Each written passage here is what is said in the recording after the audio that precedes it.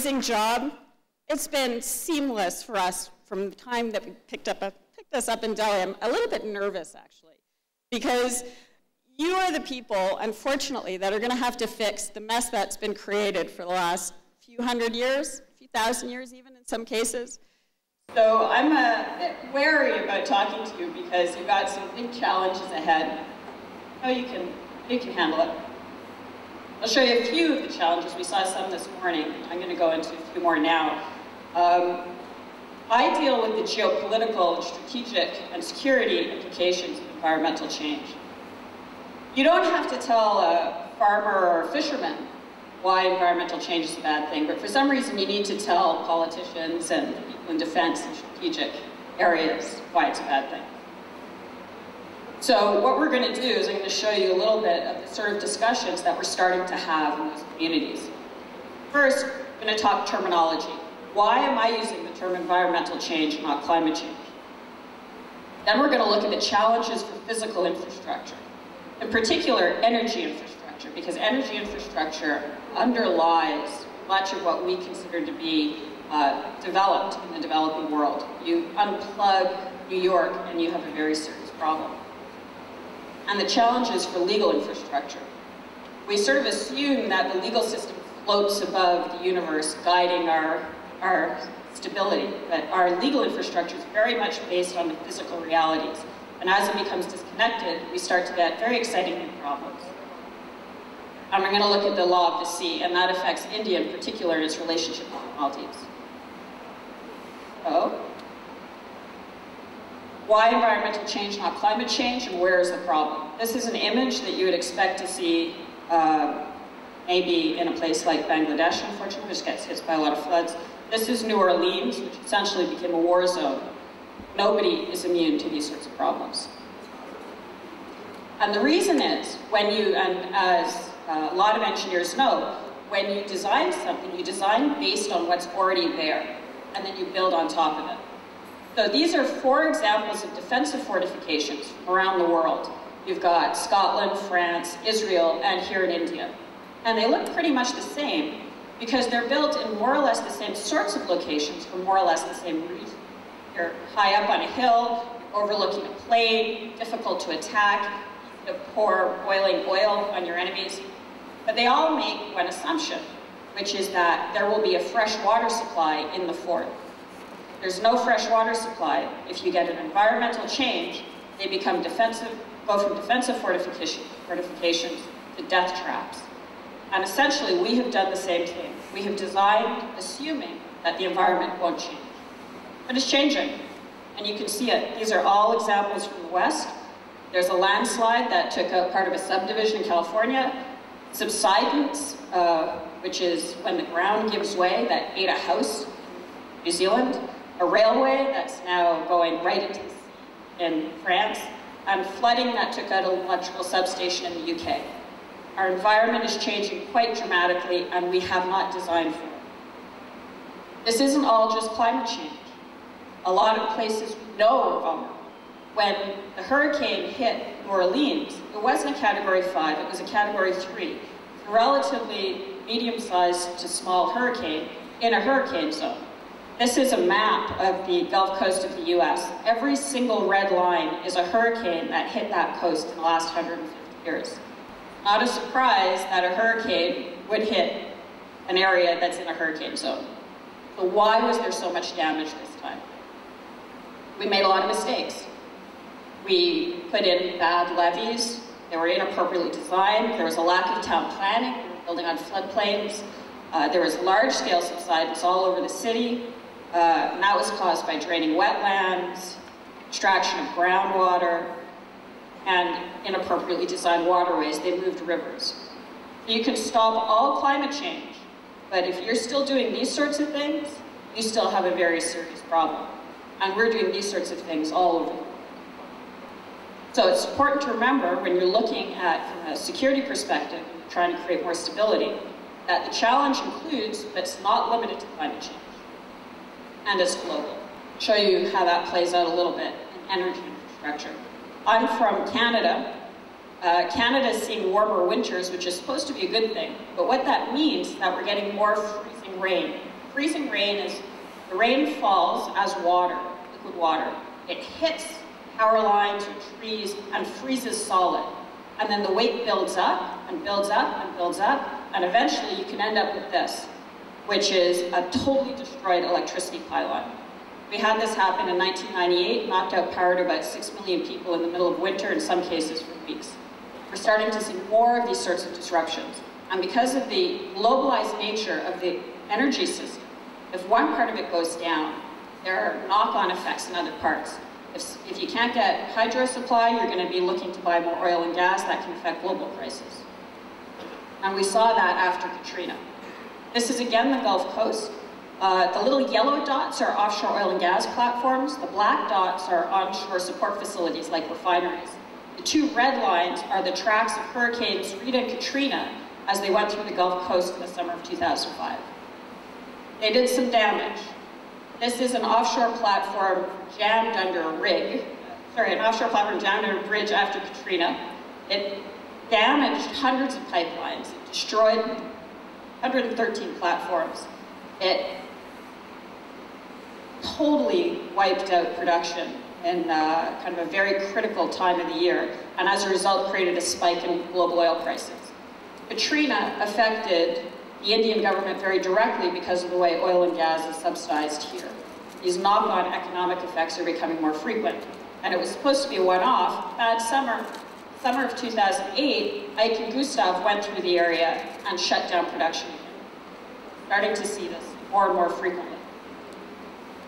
We see it in low-lying installations as well. This is many, Saudi Arabia, Rotterdam, many of those critical pieces of infrastructure, basically at sea level. This is Jamnagar refinery here in India. One of the largest in Asia was knocked out by flooding in 2007. These coastal installations are very vulnerable to sea level rise, flooding, storm surges.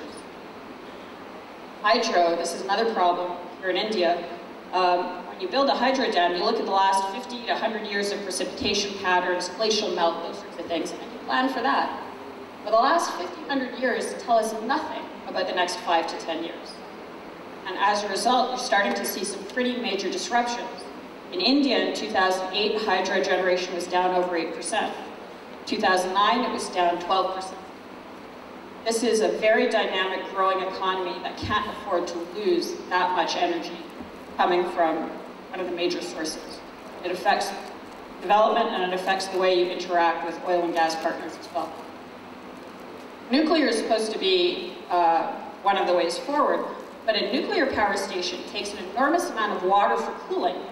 So that means it's either built on the coast, like this one, this is Tarapur, built right on the coast, which means it's subject to sea level rise, storm surges, changing coastal geomorphology, or it's built on a river. Built on a river. The river water is supposed to come in the plant and be discharged back into the river. With increased temperatures, the river water itself is already warmer. The plant is running warmer. Demand is increasing, and the temperature at which you can discharge the water is fixed. So your cooling capacity in the water is limited.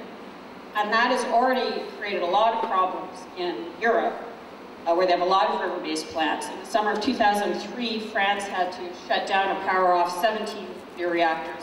It took them, cost about 300 million euro to make up the supply. In 2006, France, Spain, and Germany had to power down because of heat problems. And in 2009, France had to power down a third of its plants and buy power from the UK, which the French was extremely complicated.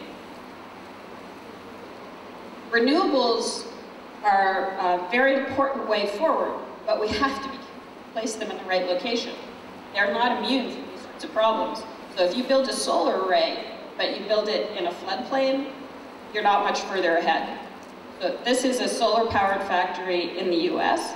You can't see the solar panels because they're underwater. They were hit by a flood and it knocked out that power system. So the point is here, we're entering a period in which limiting loss will be as important as promoting growth. And to limit loss, you need to use your imagination to think about what some of the challenges will be coming down the pike and not just looking at the past. It'll take the sort of imagination that you guys have And as we talked about in one of the previous presentations about connecting the dots are there. You just need to start looking for them when you're doing your planning. Right now, it's not being done. This is going to take you. Legal infrastructure. In the same way our physical infrastructure is built right onto our environment, in many ways our legal infrastructure also is built right onto our environment. And as our environment changes, our legal infrastructure is becoming disconnected. And you can see it really clearly in the Law of the Sea. The Law of the Sea is an international agreement. Everybody has signed it except the US, of course, but they probably will sign at some point. And the basic premise is, if you have a coastline, you get a 200-mile exclusive economic zone off your coastline.